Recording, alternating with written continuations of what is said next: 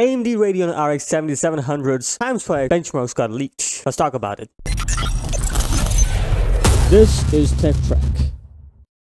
Okay, so firstly we have all there was. The Twitter user just tweeted this, and if you look closely here, that's right, this is the 3D Mark TimeSpy score, and if you look closely for the GPU they're using, it's the AMD Radeon RX 7700.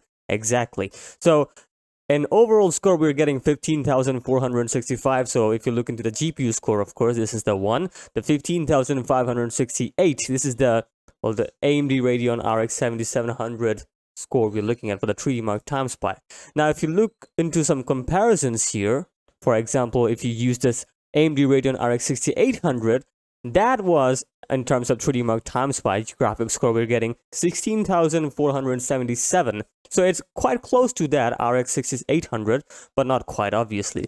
When we look into the NVIDIA GeForce RTX 4060 Ti 8 gigs, we're looking at around 13,460. So it's above the RTX 4060 Ti 8 gigs, of course, and below the Radeon RX 6800.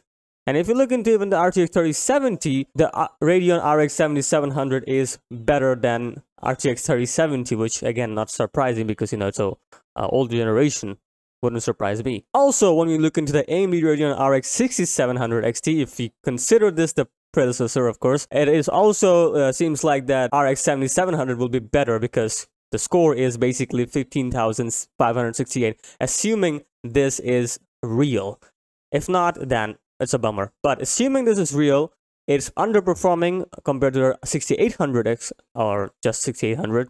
Obviously, our 6800 XT is far superior for that, but it is underperforming compared to RX 6800, better than the RTX 4060 Ti and also the RX 6700 XT. So we can assume something here that maybe, probably, that the Radeon RX 7700 would be better than the 6700 XT, should be also better than the RTX 4060 Ti.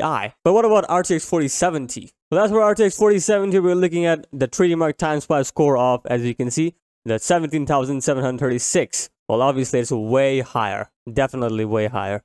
So again, it really depends on which GPU you're using. Like in some cases, like for the RTX RX 6800, the score we're looking at is around the 16,477. In some cases, it could go down to 1,500. You know, it depends on which CPU or condition or even the GPU itself. So assuming this is the standard here, comparing the RX 7700, it is obviously not as on par with the RTX 4070, which is very much obvious now that it is not, according to the score, of course. So my guess would be that it's going to be performing better than the 6800, RX 6800, and worse than the 6800 XT by far, obviously, even worse than the RTX 4070, because it is the case, as you can tell right here, it's way below, I mean, not way below, it's like 15,500 something compared to 17,736. So obviously there's a gap here, around 2,000 score gap here. So obviously it's not going to be performing as well as the RTX 4070, but it should perform like the RX 6800. It might perform like that, which is, in my opinion, is not a bad deal, you know, like considering that RX 7700 is obviously, you know, as the successor of the 6700 XT. Assuming that's the only card we got, the RX 7700, because that was the leak by Moore's Law, that there will be only 2 SKUs from the Navi 32, and well, that is the case here, that the 2 SKUs will be the RX 7800 and the RX 7700. Well, as you can see, for the first leak, we are getting the RX 7700. It should be performing around RX 6800, not XT. That's the non-XT one, which is obviously inferior, but it's not bad, you know, because it's basically offering, like, again, depends on the pricing. Because if you remember quickly, the RX 6800 release price, well, the MSRP was 579 USDs, right? So if we can get this card for around 400 to 450, which I know it's like you're asking too much still, but it is offering the similar performance. Only looking at this score, we can't really tell the whole picture, obviously, but it kind of gives you an idea that if we assume that it's going to perform compared to 6800 on par, then if we can get this card around 400, which I'm not sure that would be the case, because, you know, It should be the case, but we don't know it will be the case. But if they can offer around $400 to 450, I wouldn't go for 500. 400 would be amazing deal in my opinion, because like similar performance compared to the 6800, and you're getting it for $400. Yeah, I don't think that's a bad deal, you know. It could be better, like if they can price it to 350, maybe that could be a better deal, but I don't think they will.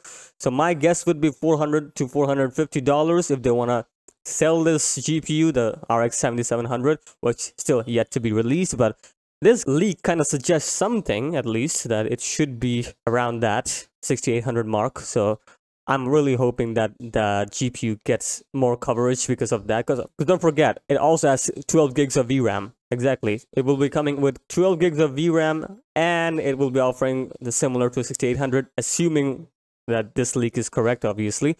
Then we might be seeing a good GPU coming release from AMD here. Not sure though, because it always depends on the pricing. If the price is like $500, I don't think it will sell or would get the traction well. I'm guessing 400 to 450. That is the ultimate best deal I can give it for RX 7700. Otherwise, there's not so much chance for this GPU to get success, because they need to get in the competition, you know. And for that, I believe Nvidia, or not Nvidia, AMD needs to put this pricing around 400 or 450, because like you cannot really price $500 because the MSRP for the 6800 was $579. So you're telling me that I have to pay $80, only $80 less to get the similar performance of the 6800. I don't think that's a good fair deal, because it's a one generational leap. Though this generation kind of sucks anyway, because the RTX 4060 Ti, 4060, 7600, they were complete failure. Or even the RTX 4070, they were not really good either, you know. Assuming that if we're comparing the RTX 4070, if AMD are considering the competitor of the RTX 4070 to be the RX 7700, then the pricing needs to go down. Really needs to go down. $500, I don't think would cut it. Absolutely not. So my guess, my best deal would be 400 to 450. Don't know if AMD will take it, but we'll see about that. Other than that, I feel like this score is not bad compared to what we've seen already from the both AMD and Nvidia. This score seems to be legit. Could be, who knows. But if that is the case, and if they price the card correctly to around 400 to 450, I think that's a good deal, honestly.